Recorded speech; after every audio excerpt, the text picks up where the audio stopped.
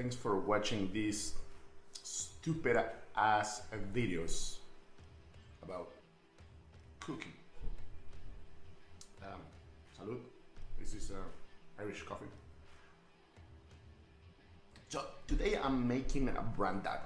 What's brandade? Well, it's a Basque dish of salted cut potatoes, garlic, olive oil.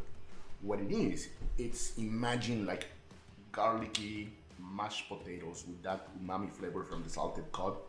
It's delicious. It's amazing when you serve it with like a crusty French bread, or just eat it by itself.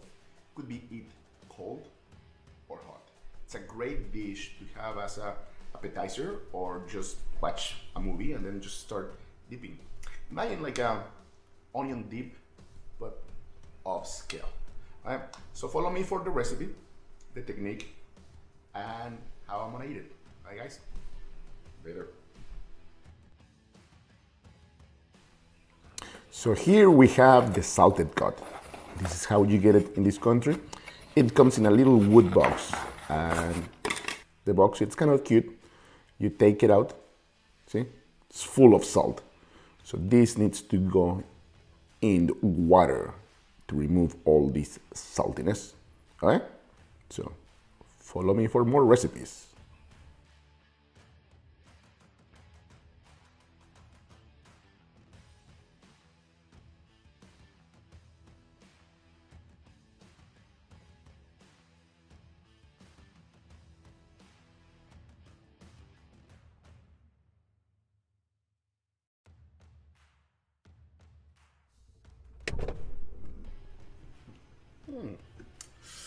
Okay, so I'm gonna get my ingredients. Gonna get some milk, then garlic, obviously. The the salted cod, I already have it soaking in water. It's been soaking for almost 24 hours, and I changed the water 3 to 4 times in order to remove all that salt out of the fish. So I forgot to show you that, but just pretend it happens, okay?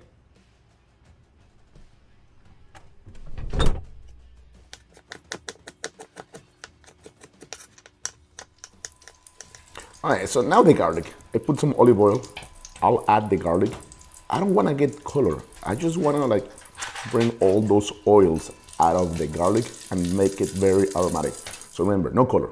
Now potatoes. You have to peel them. You see how I'm peeling against the wood, so then it's easier. So you peel them, and we're gonna cut them in little pieces later.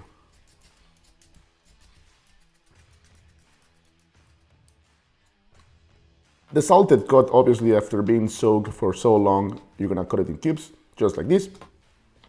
Potatoes, big cubes, and you put them aside. Okay, so now I have my garlic going. I put the fish right away. You see, I'm just gonna cook it for a couple of seconds. Literally, 1, 2, 3, 4, 5. And then we go with the milk. Enough milk to cover the fish plus the potatoes. Very, very important. Now it cooks, now it's boiling. Now bring it down to simmer. You don't wanna overcook it. And it goes. Then potatoes after 15, 20 minutes, they cook until they're nice and soft. Now, strain it. This is a very important part. You gotta strain the shit out of it and make it dry. Then everything into the mixer, garlic, potatoes. But it's been sitting outside for like 5-10 minutes in order to make it super dry. Cool?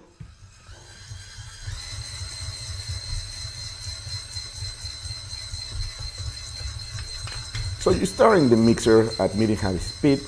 Make sure you are like scraping the sides. I add more fresh milk, then extra virgin olive oil, plus regular olive oil. This helps me a little bit. And then I'm gonna add, believe it or not, more salt, because I pretty much wash it all off, so it needs it. So make sure you're tasting it as you go. See, now it looks so creamy.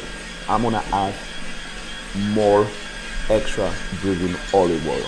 The good shit, by the way. This is the good shit, because I want it to be like super flavorful. So definitely don't be shy on the amount of olive oil. This is a dip, okay? So don't get all scared. You know? Just fucking do it. Trust me, do it.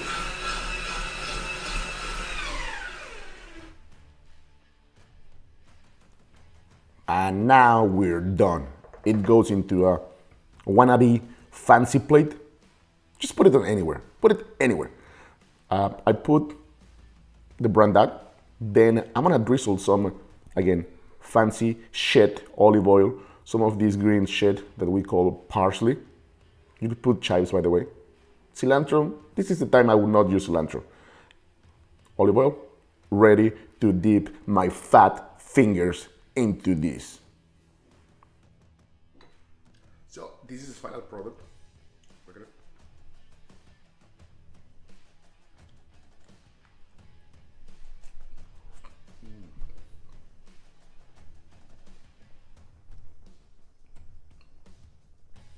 so good.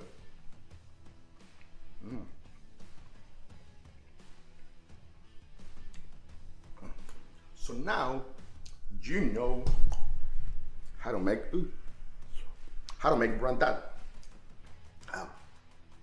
Thanks for watching. Try it at home. It lasts for a long time.